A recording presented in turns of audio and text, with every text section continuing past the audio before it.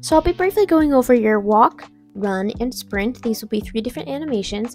Now the walk, you won't really see it in game unless you're playing with a controller, because the keyboard input automatically makes the character move at the faster speed and completely bypasses the walk. But if you are planning on using a controller, the Joy-Con will pick up on the slower speed, so it's nice to have a walk in there.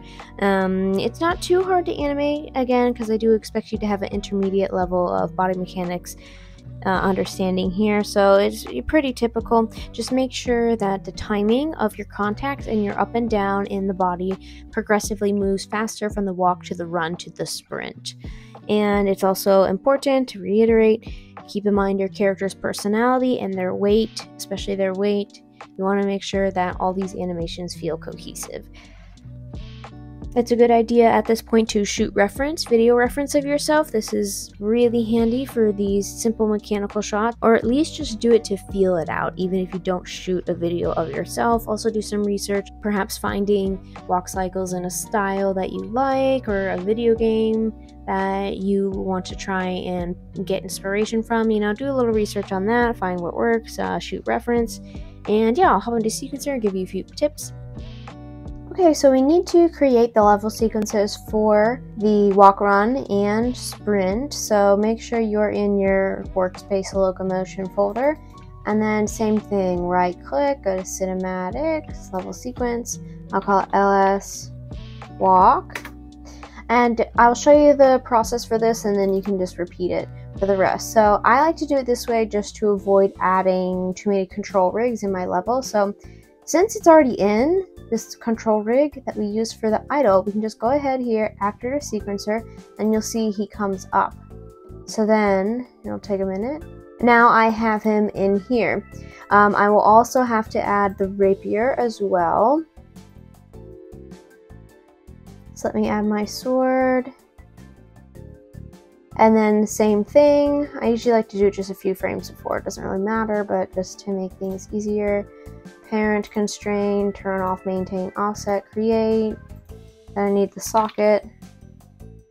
And then it should snap into place. So then I can start animating the walk this way. Now, theoretically, as long as you don't right click and use create linked animation sequence, you can just duplicate this same level sequence for the run and the sprint. However, it is important to note that if you do decide to do the create linked animation sequence and you have duplicated it, as I've just done here, Unreal will get confused as to what level sequence is supposed to be linked, because technically it's kind of still linked to all 3 of these. So that's why I normally just choose baked to avoid any of that. But if you do choose linked, you will have to, I believe, create them from scratch like we did in the first time. And for actually animating your walks, you can do 2 things. You can either do them in place, you know, pose them out this way, and then on your next contact, you would just have them reversed.